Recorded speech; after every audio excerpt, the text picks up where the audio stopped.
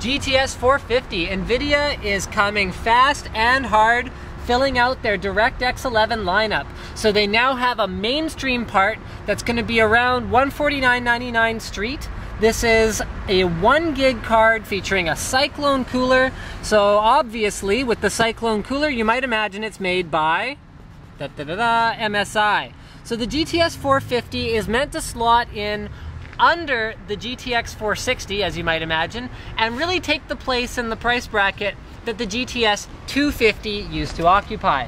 So why don't we go around to the back of the card? Let's find out what is special about the Cyclone version of this card. It has a 9cm PWM fan for 40% more airflow. It has multiple heat pipes, meaning 2, for better heat dissipation, and it has a dust preventer design for longer fan lifespan. Okay, as I mentioned before, this is a DirectX 11 card, finally at a truly mainstream price point from NVIDIA, and it features all of their latest technologies, including CUDA, PhysX, SLI, 3D Vision, and the rest of these are not really NVIDIA technologies, but they are also supported by the card. It is a PCI Express 2.0 card. It requires a 6-pin power connector and a minimum 400 watt power supply. So why don't we go ahead and open up the box. I'm actually filming this a while ago. I can't upload it until the embargo, so by the time you see this, you will be able to buy this card. Let's have a look at the accessories that are included. It comes with a mini HDMI to HDMI normal sized adapter. Put that back in there. There we go. It comes with a 2 Molex to 1 PCIe 6-pin connector. Mind you, seriously guys, if you're not using a power supply with a PCI Express power adapter on it or connector on it, like really just get one because they're not expensive.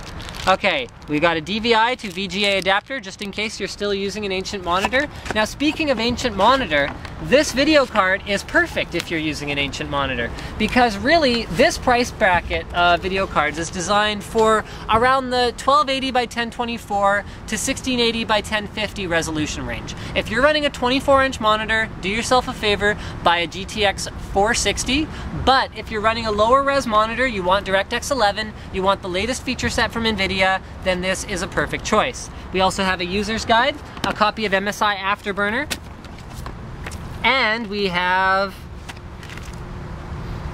a little guide on how to use their live update online feature. Now let's look at the card itself. I have a feeling the cooler itself isn't going itself. See, I'm saying itself too much. The cooler is not going to surprise us too much because we have seen the Cyclone cooler before. MSI's Cyclone cooler is one of those value designs that performs really well, so everybody loves it. I can tell you from my experience working at NCIX that a lot of people have picked up the GTX 460 Cyclone because it really does make the GPU run cooler, it's quiet, and it's cheap.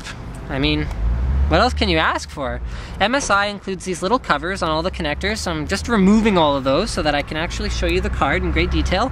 Now, I believe this card does use a reference PCB, and the reason I'm going to go ahead and assume that is because you can see right on the back there are actually blank spots where there are no RAM chips installed. So it looks like what we probably have on here is 1, 2, 3, 4, 5, 6, 7, 8 RAM chips for a total of 1 gig, and I am correct. You can see on the other side we've got an additional 4, and those 2 spots are also blank on the other side. So I guess it could support up to 1.5 gigs of RAM. So I wouldn't be too surprised to see a card, a GTS 450 with more RAM in the future. Although I have to say there's probably not much benefit to loading up RAM on a card like this because it is a mainstream card. Here on the back we've got 2 DVI ports as well as a mini HDMI. We've got the typical MSI branding built into the PCI backplate. Now, it's not even terribly important that they have all this ventilation here because this is primarily an interior exhaust design. It means you're not exhausting a ton of heat outside the case, but the benefit is that you do get to keep the GPU cooler. You get all of this incidental airflow going down over your RAM as well as onto your power circuitry here. And you do still get to exhaust a little bit of heat outside the case through the vents, but it's not going to be a ton. Power delivery is all right here at the back of the card. As I said before, I suspect this is a reference PCB, so you're not going to find anything exceptional in terms of power delivery, although for a mainstream card like this, you don't really need anything exceptional. Here at the back of the card, you find a 6-pin PCI Express power connector, and then you can see the fan is controlled via PWM. You know, I don't think I've ever talked about this before. No, stay talking, look at the card, there we go.